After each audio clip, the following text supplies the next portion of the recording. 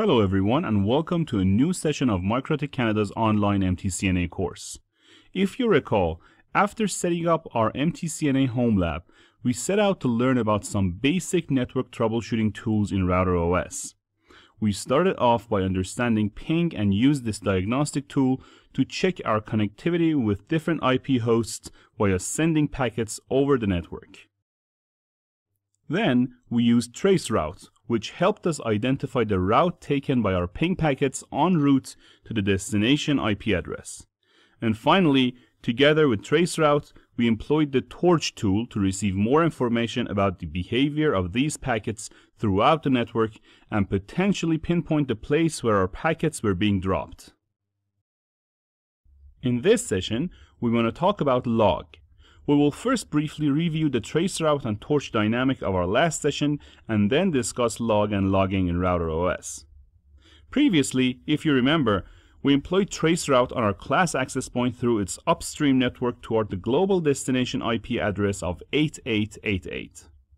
To do so, we'll input the address 8888 in the Traceroute 2 field and use the first IP address on our class access point, that is 172.31.252.100. As you can see, the trace is successful.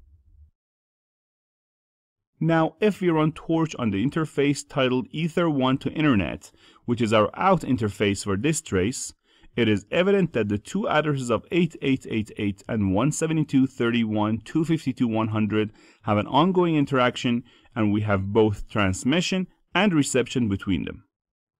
Once we change our trace's source address to the second IP address of the class AP, which is 10.0.0.254, and restart both commands, we start receiving timeouts for the traceroute. And as for the torch, you can see that we have transmission traffic, but there is no reception, which tells you that there is a disconnect between these two IP addresses. Now, by referring to our network map, you can see that the two addresses of 10.0.0.254 on the class AP and 10.0.0.1 on the trainee router are within the same network.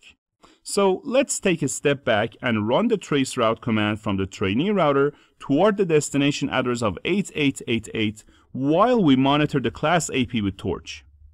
To this end, we'll open our Winbox sessions for each device side by side.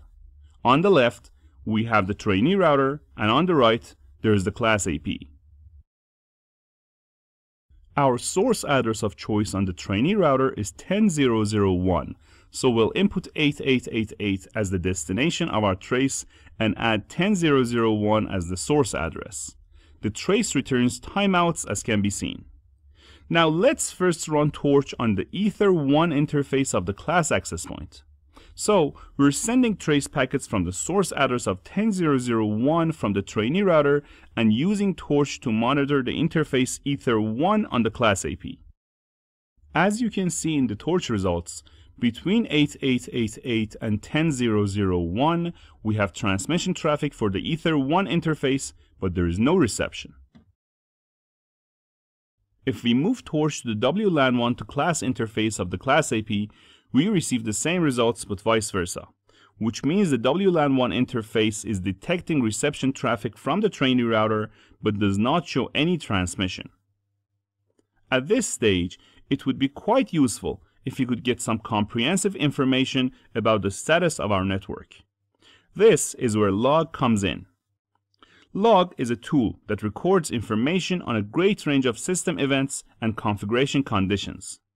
You can save and share RouterOS logs via different media such as the router's memory, external storages, emails, and remote servers. Each log entry contains three main parts: time and date, topics relevant to the log message, and the message itself. For instance, in these examples below, you first have the times and dates of an occurrence, then the relevant topics separated by commas, and finally the entire log message. You can access the main log window in RouterOS via the System menu and the Logging submenu. In this window, you have two tabs titled Rules and Actions. In the Rules tab, you can use the plus button to define a new log rule. Here, you can select one or more topics for your log, type in a prefix of your choice that will be used to identify this rule, and also choose your intended action for this rule. The actions in this list can be defined in the Actions tab. Here, you can add a new action by typing in the name of that action, choosing the action type for which you have these 5 choices, and determining a limit for the number of log entries this action shows. Now, if we go back to the Rules tab and take a look at the topics available for defining a new log rule in this menu, you'll see that we don't have a topic related to the ICMP protocol that underlies our ping and trace packets. So, how can we receive the necessary logs for the packets that we're sending to the destination address of 8888? Join us in our next tutorial where we'll answer the question and teach you how to use logging as a firewall filter rule. Thank you for watching this video. Give us a thumbs up if you liked our tutorial, and don't forget to jot down your questions in the comments section.